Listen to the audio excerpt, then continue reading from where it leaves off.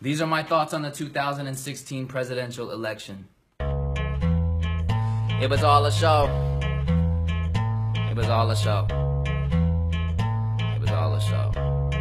Yo. You can never get me to vote for Dillary Trumplon. You can never get me to vote for Dillary Trumplon. You can never get me to vote for Dillary Trumplon. Fuck Dillary Trumplon. Fuck Dillary Trump. There's a show going on outside, I know that something's up.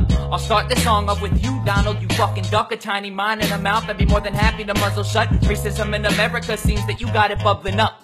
All the way to the point that it's about to overflow. A narcissistic jerk-off who at any moment would blow his load all over the Constitution. I'm sorry, but I just hope they know that a motherfucking trash can's a better place to go throw their vote. Your ideas, they scare me, but what's absurd is that you're able to brainwash these Americans and have them blurt it back. Let's make America great again, but the disturbing fact is just like Barnum and Bailey, you're nothing more than a circus act. Knock the crap out of them, would you? Seriously. Damn, I cannot wait to the day that I get in the office. Deport those Mexicans, that's gonna solve all of our problems. And while I'm at it, I'm gonna be spending billions of dollars oppressing Muslim Americans and building a wall that's stretching right up to heaven. What an excellent play. Don't care about the consequences that this rhetoric makes. Not in a position where I'll be the one regretting mistakes. I'll be building that fucking wall and making Mexico pay. Now that just seems like it's the greatest idea. Paint your religion far more vicious than it's able to appear. Divide and conquer's my agenda and I'm making it clear. I'm spewing out ignorance, racism, hatred, and fear. The funny part, that these idiots eat it up like it's apple pie. Protest my rally, you'll be leaving there with a blackened eye. And not one thing that comes out of my mouth could ever baffle my supporters, cause they're all too stupid to see that I'm asinine. I know you're asinine, you're just a trash talker. They think you're God, I can see through you like glass. Donald, a bully, a bigot, you're the most headless of horsemen. David Duke's endorsing you, yet you refuse to condemn his endorsements. Islam can hold its laughter inside when terrorists, the word that you use to categorize them. Bomb the Middle East to shit and only shatter their lives in. George and Barack did that, it only radicalized them. Your ideas, they are as useless as a degree from your college. Stepped on so many different necks to make it to fill in your pockets. The nerve to say that your success due from your skill or your knowledge. I mean, you only started off with a small loan of $1 million, right? You corny ass motherfucker.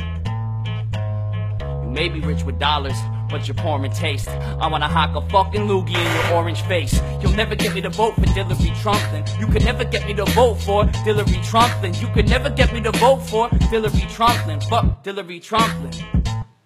And it's a shame to see democracy get set on a shelf when you gotta pick between that buffoon and the devil herself. Sharper fangs in a snake's mouth, well who could it be? I'm saving the rest of this ammunition for you, Hillary. We are so foolish to be casually casting a vote for a corporate war criminal that would slash any throat of anybody that came between her and her foulest of goals. To reside inside of that white mansion and now have control. A demon in disguise is as scary can get. Well, Bernie beat you, but you already had your narrative set. To waltz up in the Oval Office really scares me to death, cause like Obama, you're nothing more than a marionette.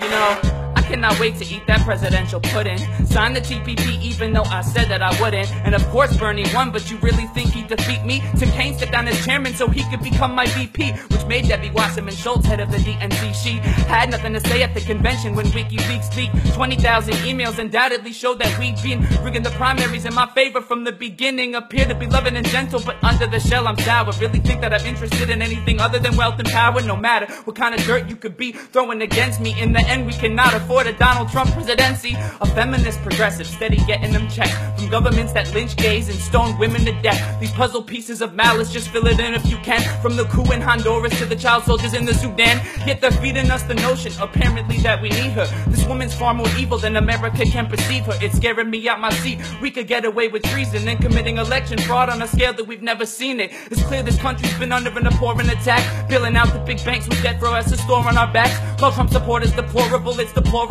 that you voted for the Patriot Act in the war in Iraq. So take the gun as Donald Trump, go and hold it to my head. Say abracadabra and think that I'll vote for you instead. The two-party system's broken, gotta say my faith is busted. Well, fuck you, Hillary Rodham Clinton, and your rapist husband.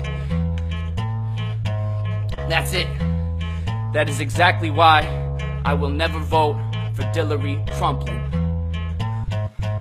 The lesser of two evils is still evil. Trump.